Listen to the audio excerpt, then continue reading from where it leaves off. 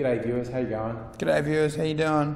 We've been perusing the news and there's an interesting story today in Australia. I've actually been waiting for this to resolve before making much of a comment on it. It's been brewing for a little while. Yeah, it involves our Prime Minister, his daughter, a private educational institution, and an action that some people had caused to question. Yeah. Essentially, the Prime Minister's daughter, while he was still leader of the opposition, was awarded a $60,000 scholarship. And I do scholarship because this place doesn't offer scholarships. Now, some people would take that to mean Tony Abbott was given a gift to one of his dependents, which he would be required to report he had received, and he never reported this. Now, he says that's because it wasn't a gift. No gift. No gift. It was on merit. On merit. Now, that's despite the fact that this scholarship wasn't advertised. No one else was able to go for it, and there was no criteria for why the Prime Minister's daughter received this scholarship. And in fact, this institution does not hand out any scholarships. In their entire history, they've given out one other scholarship.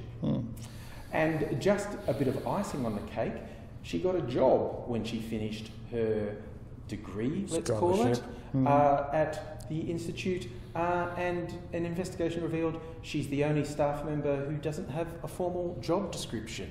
Oh, I've got a job like that. Yes. I've got a job like that. Now, on the surface, how do we know about this? Because senior staff at this institute thought it was a bad thing, and they went to the media, and the media said, we're not publishing anything without evidence. Now, the evidence was actually confidential files. Yeah, right. And what appears to have happened is senior staff told very, very junior staff member that if she logged in with someone else's credentials, she could get this information and release it to the media.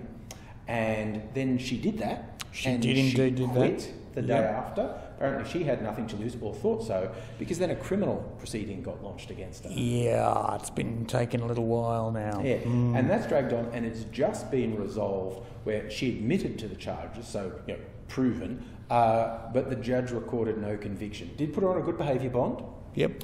The prosecution and, both the formal prosecution and the informal prosecution known as the Murdoch media. The Murdoch media, yes. Had been pushing very hard that she should be punished. Yeah. Punished. She should get convicted because, this was a terrible thing that you told things. See, because... Shocking. She should be put down in the bottom of that jail where they have the little pit where the screws come over and piss on you. And this from the Murdoch media, who gleefully published the stolen emails of climate scientists, called that free speech. That's free speech. And that was actually, no one's ever been caught for that. That was definite criminal theft of data, like broken in from the outside, and which actually turned out to be nothing. All those emails, independent inquiries showed that showed nothing. But this one that showed beyond a doubt, the Prime Minister's daughter got a scholarship worth $60,000 that he didn't declare. That he did not declare. So then the institution went on later on to benefit to the tune of millions of dollars because of policies that the then Prime Minister put in. We're not saying...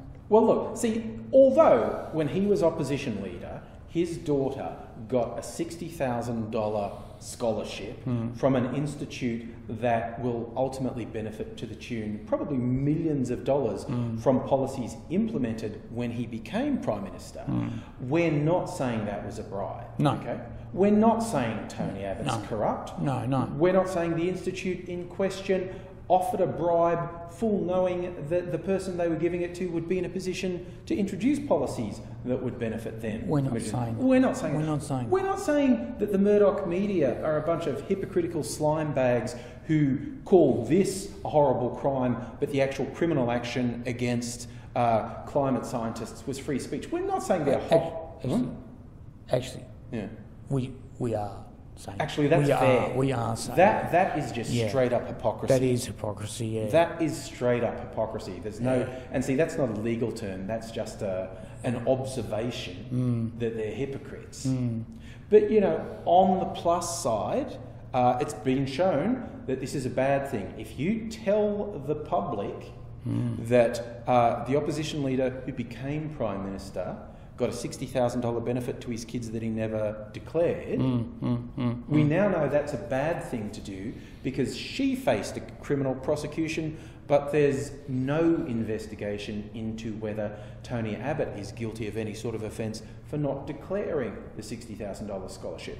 I think that's a win all round. All round win there. All round win there. So basically, if you're an influential politician... Stay in your place.